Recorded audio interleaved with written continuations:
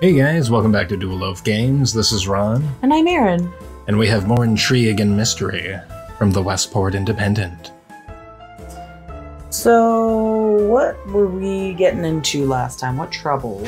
Oh god, a lot of it. President uses new biography, Mercury found in the southern docks.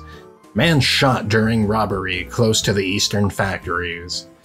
New committee to monitor devious content in comic books, fire in apartment complex. What kind of, devious content are they talking about in comic books? Like, we actually had something... Spider-Man fought crime? Like, I don't understand. We actually had something very similar.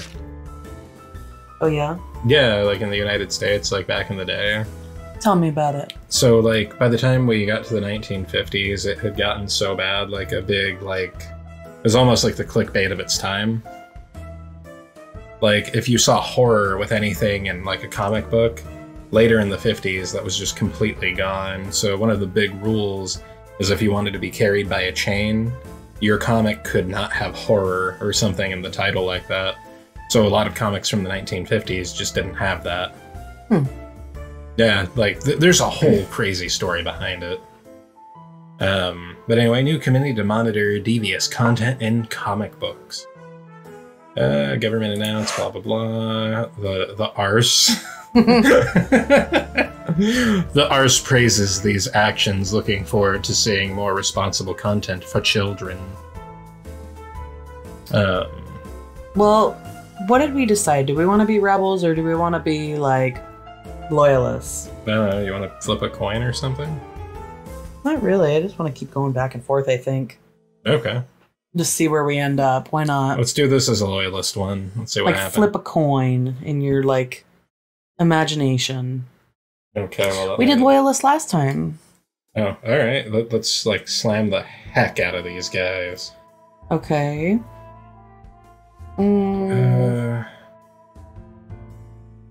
Get rid of this. The comic strips containing vulgarity. Why? Because we're gonna slam it says, the new and committee. Dubious political views. Yeah, alright, leave it in, I guess. Its goal is to ensure the nation's youth are exposed to only wholesome content. That'd be a really boring comic book. Can you imagine if Superman just, like, had tea with Lex Luthor? No. He's just like, oh, this is quite nice. You've very much changed my... Unless they get to eat tiny finger sandwiches and, like, very large hats. Sure, why not? That's what I want. That's my comic book. Or if Batman actually drank tea with the Mad Hatter, and then the Mad Hatter if Batman's didn't, like, parents poison didn't die. Spoiler alert, sorry, we'll put that on the screen. The spoiler alert, not just dead parents. Oh god. Help, just like the dead parents just flash up on the screen. Oh no. Like, you could have saved us. Oh no. Oh my gosh. Let's look at the robbery. I just want to put Alfred on screen. He's so nice and wholesome, isn't he? Or is he really scary and sketchy? I love the animated series Alfred. Mr. Wayne. It's like the worst accent on, like, American TV ever, but I still love it. How rude. You're a sass bag. Yeah. Go to man shot during robbery. Yeah. See that. Innocent man shot in violent robbery by Eastern factories. A man shot in a robbery near the Eastern factories. The perpetrator acted alone and wore a goat mask. I just want to leave that. I just want to be like, done. They wore a goat mask. Whenever he's, like, robbing people, he's like, meh. No. He's, like, bleeding at them. The victim was shot in his left arm, resulting in minor injuries. Police apprehended the robber shortly after. This is kind of a boring story. Like, I mean, unfortunately, I don't think that's going to work for our paper. That's not going to sell papers. I know I've said previously, if you put that in the paper, people will read it. But I don't think anybody will read that. Well, if we're trying to go against the government, I think it's probably best to, like, maybe throw the president under the bus in this particular situation. All right. Is, like, this makes him look really bad. Today, the president's new biography, The Will and Perseverance, was released.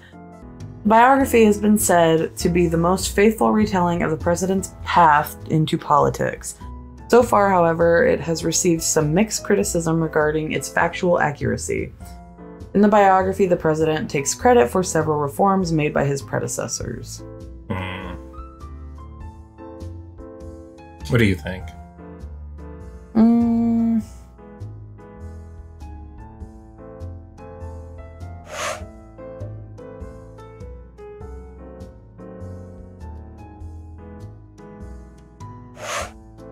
Maybe that?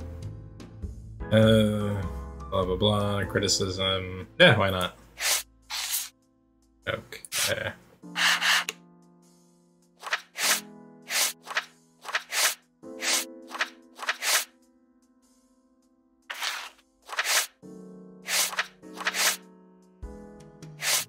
Societal it is, I guess. Dang. No, I think we should do it this way, and then what do we get here? That's pretty good. Maybe that? Yeah, I think that'll work out well. Let's try it. So I went on this date yesterday. Ha, just kidding. Oh. Oh, nice. How did it go? Well, she hates me. Well, I wasn't stood up at least. So, what happened? Turned out she didn't think of it so much as a date. Apparently she had a boyfriend, and she brought him along. Oh my god! Aw, how polite of her. At least you didn't get stood up. Did you notice that, like, the shadow is still here from when Frank was still here? Yeah. That's funny. Wow, that's harsh. It was just real awkward.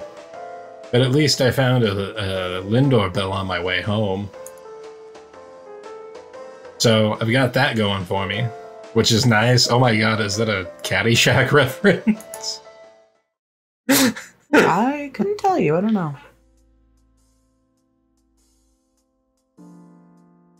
Week 11.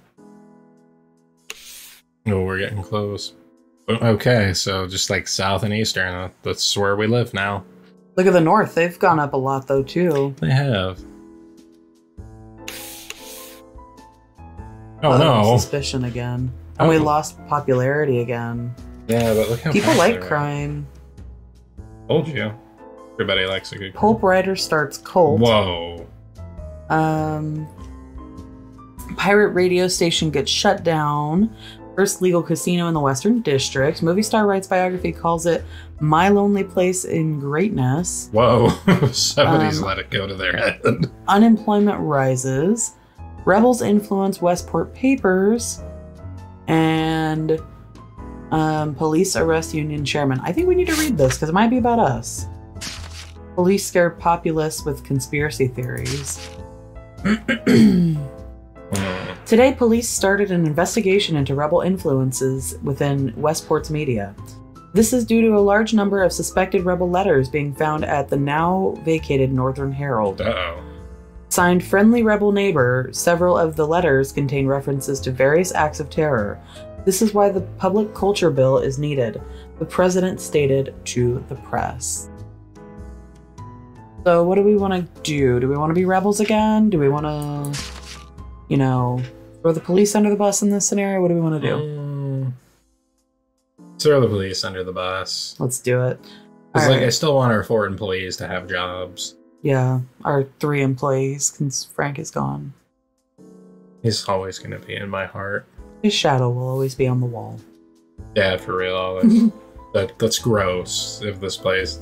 Does he just sit there the whole day, like while the air conditioner blows dust on him, and that's why there's an imprint? Maybe somebody drew him, like one of their French girls. His heart will go on. Near, far, wherever you are, Frank will be there. Anyways, back to what we were doing. Thank you. You're welcome. Okay, so let's see. Nah. Let's just do that. Why not? Rebel, whatevs. Pulp writer starts cult, radio station, legal casino, movie star, unemployment rises, police arrest union chairman. That seems like it could be a good story. Union leader excuses protesters' violence while blaming police. Or police arrest union chairman. No, because like most people like unions, I would think. Back in this time they did. I don't know about now. Ernest Lynch was arrested today for suspected rebel ties. Organizing many of Westport's recent protests, Lynch has become a hero of the working class. The protests have been accused of disturbing the peace and promoting violence. Lynch claims that the violence in question was self-defense against attacking police officers. Rank the bottom one from the record, I think. Are we on the side of the police now? Sure. Okay. I mean, we lost an employee, and also we gained like 17 suspicion. I don't know, something like that. Just tell me what you want to get rid of, and then I'll throw it in there, and we'll see how it goes. You're gonna tell me. I'm gonna tell you which one I want to get rid of, and then you're gonna leave it in. Yeah, pretty much. Been accused, blah blah blah, disturbing the peace and promoting violence. Leave that in. Organizing many of West Point's recent protests. Strike that. There we go. I think that's how we do. That's how we do. I'm curious about this. Former author turns prophet. Pulp writer P.E. Roberts has gained some new popularity by claiming to have unlocked psychic powers. Offering to share his secrets for a price, the author has opened a new institute in his home. This is due to the claims that his powers can only be used inside of his home. He has already received several applications from the people of Westport. Oh no. Strike the last one, I think. Okay. So maybe...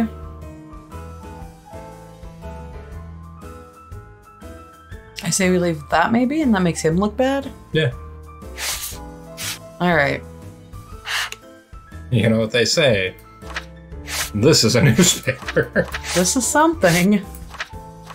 Yeah. News isn't really what I would call it, but it's definitely something. God, we need Frank returning into a rag sheet. What do you think? Try this. Yeah, do that. No. What about... That hits all of them, and then there? Yeah, that gives us a little bit in everything.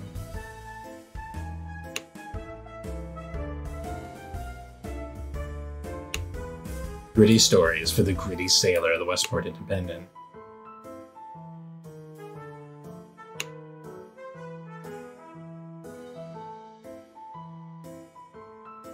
Westport Independent, sensational scoops surrounding superstar. Superstar!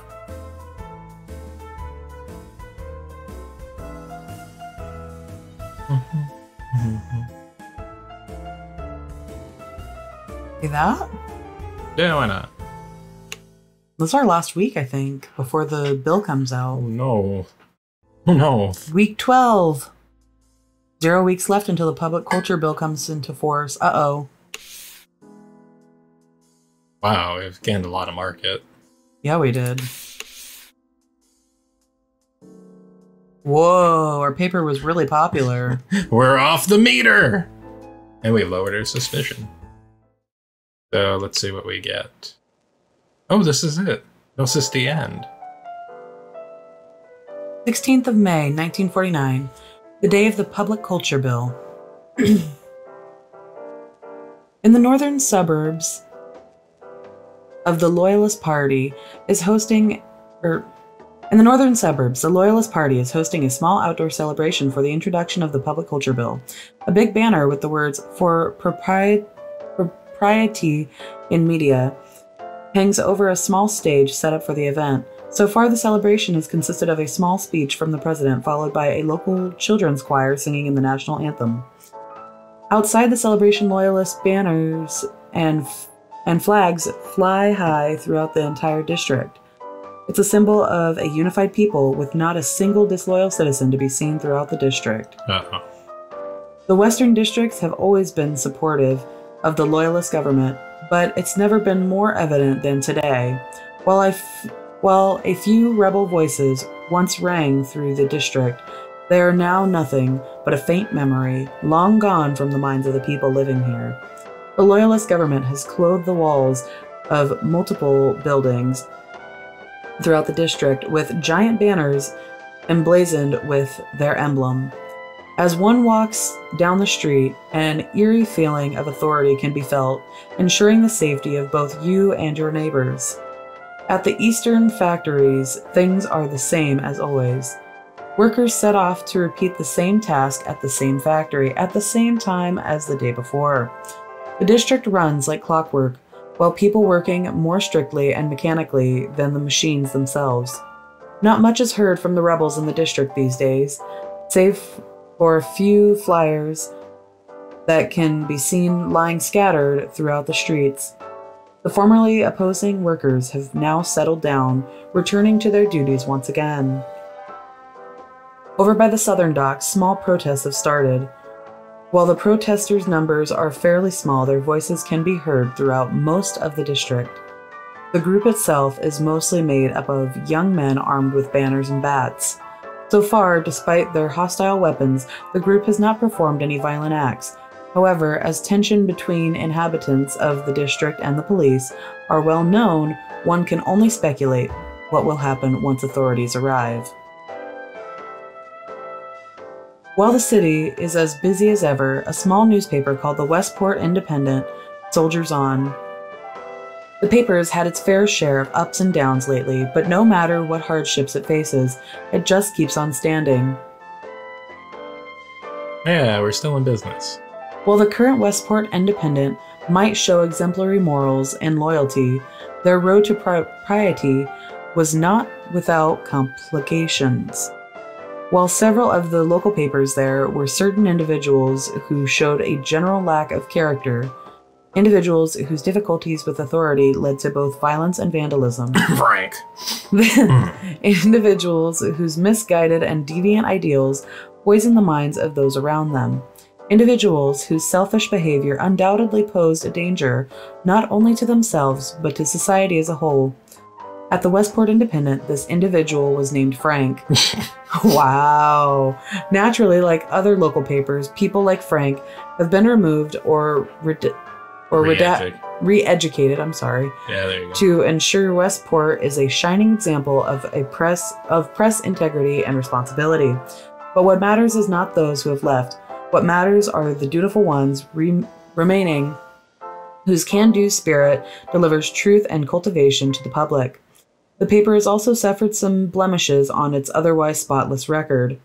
Months ago, one of these traitors, a journalist of questionable integrity named Julie, not only left the paper, but also the country. Oh. Having studied abroad and been turned by foreign propaganda, authorities believe that she returned home with the intention of spreading subversive, disloyal slander. This is only reinforced by her recent actions overseas, spreading blatant lies about both her native city and country to the local press. The Westport Independent has taken great care to distance themselves from this dangerous traitor, with several of its employees denying ever having anything to do with Julie. For an example of the staff's loyalty, one only needs to look at one of the publication's rising stars, Phil. Yeah, Phil. A longtime veteran of the Loyalist Party and the Westport Independent, Phil has quickly adopted the new guidelines of the Public Culture Bill and the LNMA, becoming a shining example for the other members of the team. Besides adhering to the journalistic standards, he has even aided the process in another way, helping to identify certain rogue elements within the publication. Whoa. This exemplary act of civil courage aided integration greatly. Why, as it stands right now, Phil is both an inspiration for the publication's new employees and an embodiment of the LNMA spirit, who will undoubtedly go far indeed. But it is not just the male employees that stand out. Its female staff share inspiring qualities. For example, Anne, a working single mother of one and role model for the LNMA spirit, as a proud citizen of the Eastern Factory District, she embodies the very spirit that drives her district clockwork efficiency. In comparison to less devoted female LNMA employees, despite overtime, pay cuts, and the untimely passing of her husband in an industrial accident, Anne has managed to author several of the paper's most successful stories at incredible speed. By both doing the work of herself and even other employees, Anne works tirelessly to both bring the nation its news and is an inspiration to women everywhere. Wow. Well, what do you think about that? I think we hated a tyrannical government on accident. Yeah. Whoops! I told you we had to pick a side. I wonder what would have happened if we would have picked, like, the rebel side, like, the whole time. Well, If, like, it would have stopped us and given us, like, something similar to this, but with, like, us being rebels. I mean, like, maybe. Do you want to do another one later? Well, let's see what everybody thinks, and maybe we'll get to play this again. If you guys want to see this again, like, let us know, and maybe we'll play as rebels, or if you want us to play as loyalists the whole time, just, you know, leave it down in the comments below, and we'll definitely check it back out. Yeah, this is a fun one. I really enjoyed it. It was great. Stop copying me. No, you stop copying me. We're going to leave it at that. Thank you guys so much for watching. Please make sure to subscribe and leave a like on this video if you enjoyed it. And we will see you guys next time. And once again, that was the Westport Independent. On Thank you. Games. And have a wonderful evening, you beautiful people.